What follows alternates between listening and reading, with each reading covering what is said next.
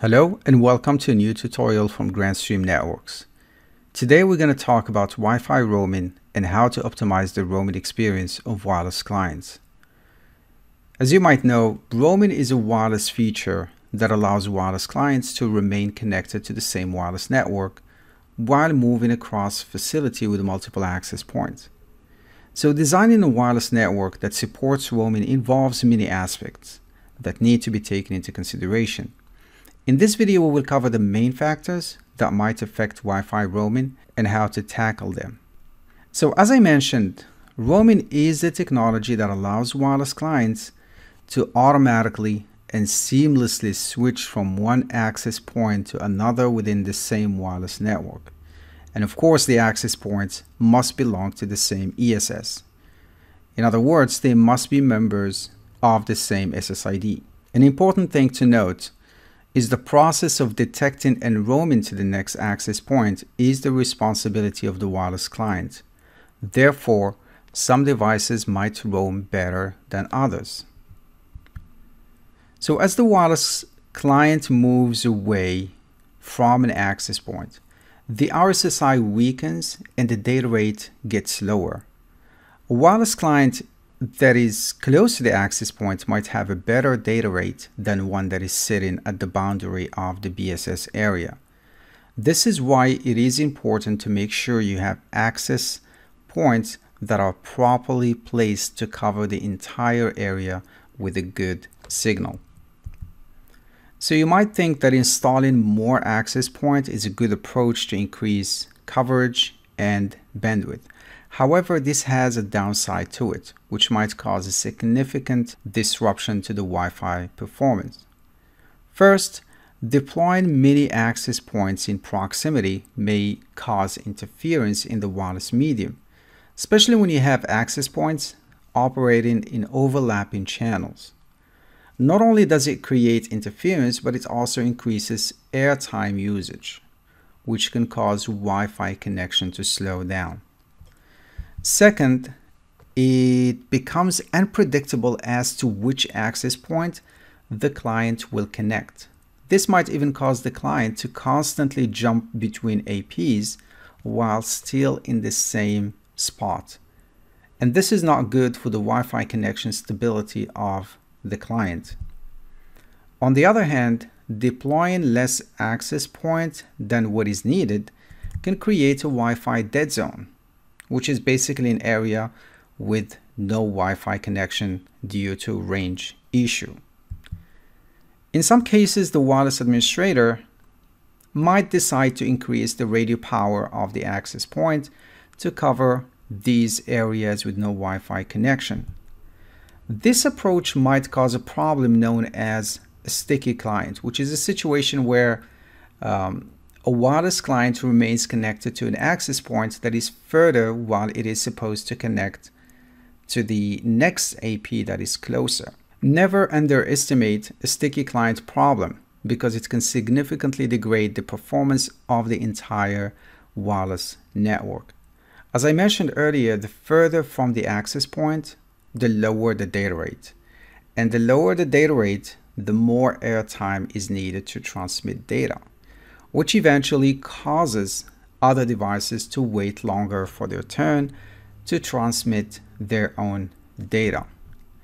Besides increasing radio power on the access point, will allow the access point to transmit packets to the client with no issues. However, the client transmission power might not be strong enough to allow its packets to reach the access point, which will increase the retransmission rate. As we know in wireless communication, all transmitted data needs to be acknowledged by the receiver. So when the data is not received by the access point, there is no acknowledgement, and eventually the client must retransmit that same data. The optimal scenario that we need to implement is to have the access points cover all areas, but with minimal overlap between access points that operate in the same channel. One way to reduce BSS overlapping is to adjust the radio power of the access points. For instance, When you have a facility with multiple access points deployed in proximity, lowering the radio power is inevitable, and this can mitigate the sticky client problem. So when adjusting the radio power, you also want to make sure the access points are placed and overlapped in a way that prevents any device from leaving the -75 or 70 dBm range. In other words, you want the RSSI from two neighboring access points to overlap at -65 or 70 dBm. So now that we explained the importance of access points placement and radio power adjustment to optimize roaming, there are other features that you can enable on the GWN access points to improve the roaming experience of the wireless clients. GWN access points support Voice Enterprise feature, which is designed to reduce the time needed for a device to roam from one GWN AP to another. It is based on the wireless standards 802.11k, R, and V. This is particularly useful for delay-sensitive applications such as voice and video.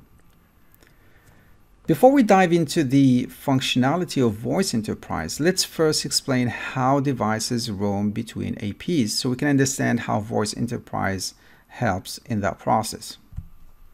The client decision to roam occurs when it moves further from the AP, and the signal strength gets weaker. Most wireless devices use RSSI to decide when to roam to the next AP. In some cases, as we saw in one of the previous slides, the signal strength might be acceptable, but the transmission failure rate is high because the transmitted frame by the client is too weak to be received by the access point, which causes the client to retry transmitting the same frame multiple times. In such a case, the client might decide to start probing an AP with a better connection. SNR, or signal-to-noise ratio, is another factor used by the device algorithm to decide when to roam. So the roaming decision is dependent on the client driver and the built-in algorithm it uses for roaming. So when the client finally decides to roam, it sends out a probe request to identify the next AP, and based on the probe responses that it receives from an AP or multiple APs, it then selects which access point to roam to. And this is followed by the authentication and association messages exchange. So the process of disconnecting from an existing AP before connecting to the next AP results in a period of time where the client has no Wi-Fi access. And this is where Voice Enterprise feature comes in handy. This feature is built on the three standards 802.11k, R, and V. When you enable Voice Enterprise on the GWN access points, you improve the Wi-Fi experience of mobile clients by reducing the time needed for roaming. First, let's take a look at 802.11k. The main purpose of this standard is to help mobile clients to learn about the neighboring access point. Basically, the client sends a neighbor report request to the existing AP, and the latter collects information about the APs in the same ESS and sends it to the client as the neighbor report response. A useful piece of information provided in that response is the list of neighboring APs and the channels they are on, which reduces the need for the mobile client to scan all channels. In other words, 802.11k reduces the time required for roaming by allowing the mobile client to anticipate which AP it should roam to and which channel it should probe.